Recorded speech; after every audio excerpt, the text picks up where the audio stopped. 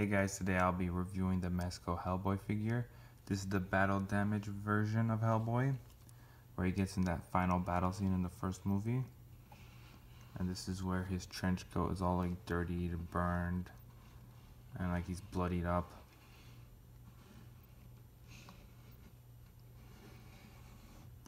And then you can see his face close up. He has the broken off, sawed off horns, the blood, the angry face, and the yellow eyes. And for this one, he comes with 3 accessories. He comes with the Samaritan that opens up. He comes with this sword that he took from the statue in the movie. It's nicely painted and detailed, and it's pretty big. It's almost as tall as he is. And then you have these chains that he was chained up in the movie.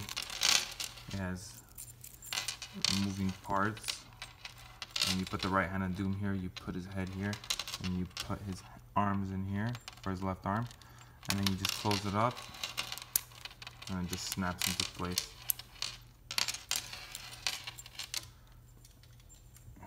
And now for articulation, Hellboy's head is on a ball joint, so his head goes up that much. It goes down that much. And then his head turns side to side. And he has some head pivot. His arms are on a ball hinge joint, which go up more than 90.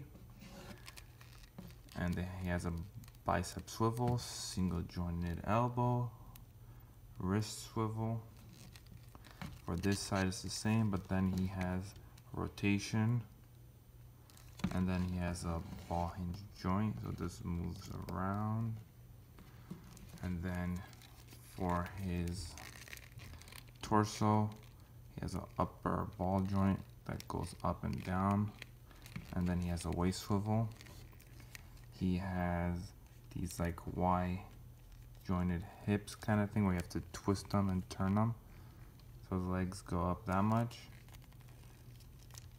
He has that thigh swivel, single jointed knee, and then his legs go down and up, and he has an ankle pivot, but this one's a little bit stuck. And also for the tail, it swivels, midway swivels, and towards the end it swivels.